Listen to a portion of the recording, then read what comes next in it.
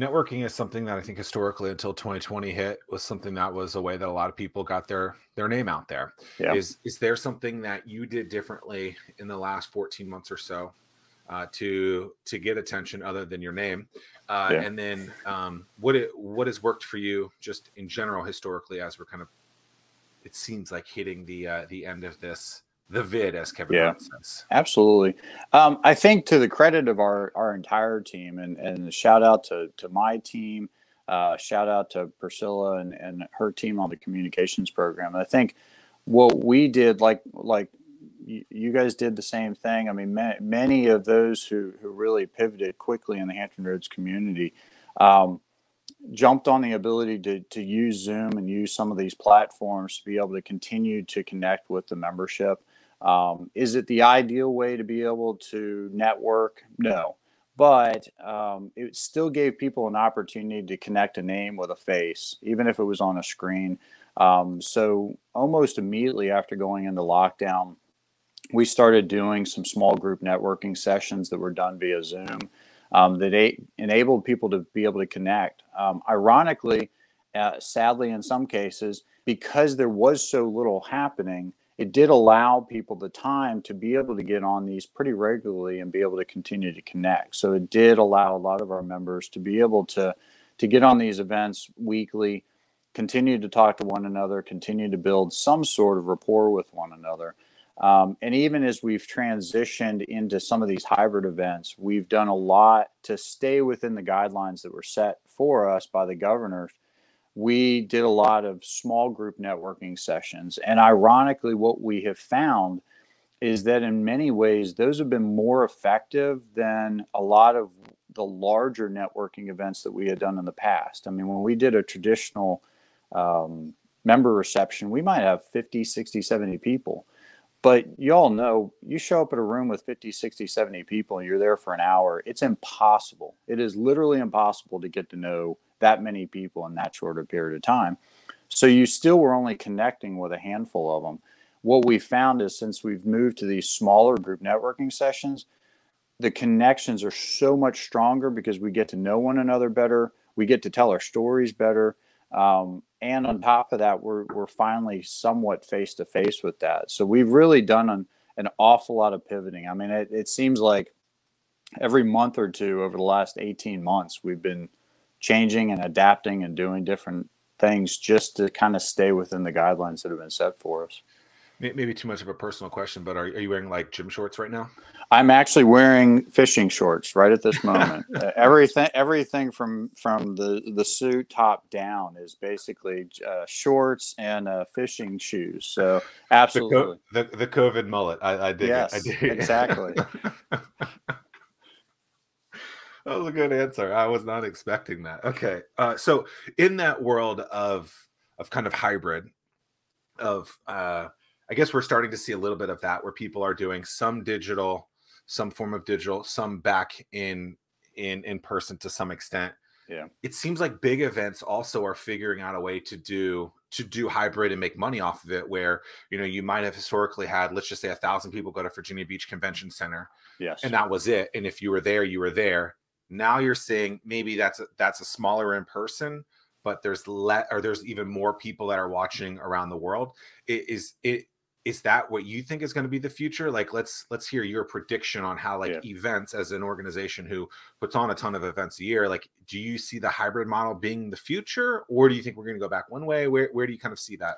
Yeah, I think you nailed it. Our Virginia Beach State of the City was exactly what you just described, and you're absolutely right. In a traditional year, we can get approximately 1,200 people at the Virginia Beach State of the City, which I believe is typically the single largest event we host during the year.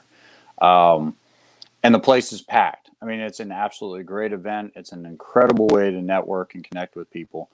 Is that at capacity too, at that 1,200 number? It's probably pretty close because of tables. Yeah, because we use the ballroom in that particular case. Right. So yeah, I mean, we basically can't get any bigger than that. So to give you an idea, when we had the limitations going into this year's State of the City for Virginia Beach, which was a couple months ago, I don't even remember how many people we had in the room. It might have been 10 for if I remember correctly, because at that time I think we were still pretty locked down as far as number of people. So what we found though was you had several hundred people who actually viewed it on live stream while it was happening. And to a certain extent, I think some of us were kind of like, oh man, that's a bummer. I mean, we could have had maybe 500 more people view the event afterwards. Yet when we went back a couple days later, we were already at 17, 18, 1900 people who had viewed it. And I believe last time I checked, it was well over 2,000 people had viewed it. So even if you backed out a few people who maybe went back and looked at it a second time, the point was from an eyeball standpoint, from whether it's sponsorships, whether it's connecting with people, whether it's getting the message out, we essentially went from 1,200 capacity to well over 2,000 by the simple fact that we were able to live stream it. So, Zach, I think you're absolutely right. I think we almost can't go back because we've now almost kind of set a standard to this point that there's always going to be that in-person connection. There is absolute value with being able to show up at the convention center, shake somebody's hand, connect with them in a one-on-one environment, get to know people. But I think the idea that there's going to be an expectation that even if it's not live streamed, that there's at least a video or some ability to go back and watch these and give more people more eyeballs to these. I think sponsors are going to expect it. I think viewers are going to expect it. I think the community as a whole, not just the business community, but the general community is going to expect it. So, in many you guys aren't ways, even making money off of the stream yet, right? And so that's the next. At least it doesn't sound like it, right? So it seems like there are a lot of events that had done that in the past, but I guess accelerated that. Tim and I have been saying this since the beginning. COVID is just accelerating things that were already going to happen by 5 to 7 years, right? Yes. And so you see an event like this where you guys just said, oh, there's 500 people here. Restrictions or not, let's say you're at 1,200 in person, right? Yep. And that's at capacity. Right. Well, now, or this could be, from a music perspective. Okay, we're at the amphitheater, there's 20,000 people there, but guess what? There's 20,000 that also want to see it. You could start throwing out an extra $10, $15, $20 a head to see that live show. And guess what? People made a lot more money, right? It's like Busch Gardens trying to figure out how to make money year round. It's just being creative and figuring out a revenue model that makes sense. And if someone wants to see that thing live and you guys can profit off of it, then it makes sense to me, right? I mean, Absolutely. And I think there's a revenue stream there, whether you want to charge for the individual eyeballs or not. The sponsor banner on there, there's so many things that could be done. That's exactly right. So even if you still want to give the viewership the ability to do it for free, there's always that ability to go back to sponsors and say, look, I'm either going to charge more or bring on more sponsors because I can get you in front of more eyeballs once we get you up on the screen. So, I think there's multiple revenue sources out there. Right? I mean, why wouldn't you do that? Hey, by the way, instead of this $10,000 thing for you, we're going to get you 3 times the amount of people. Yeah. And they're going to actually, because of the way that they're streaming it, they're going to see your logo more. Yeah. So we're going to get you a period of time. Yeah. Yeah. Yeah. Yep. And that's for nonprofits. It's for profits. I mean, it's a business model that I think you're going to see across the board. I mean, for service providers that are going to be able to do that, I think there's just so many opportunities to do that. That to your point, I think we're headed there. But I think this just became a catalyst for getting people to go. For everybody who said, I don't want to buy the equipment right now, or it's just those are the people too hard. Right? Those are the people who won't move into that are the ones that are going to be complaining about it months later. Like, oh, how come I didn't do this? Whatever. Because you weren't willing to go with it. Right? It's not even like a risk in this kind of situation. Like, the eyeballs are there. Yeah. Like, and it forced us to do it.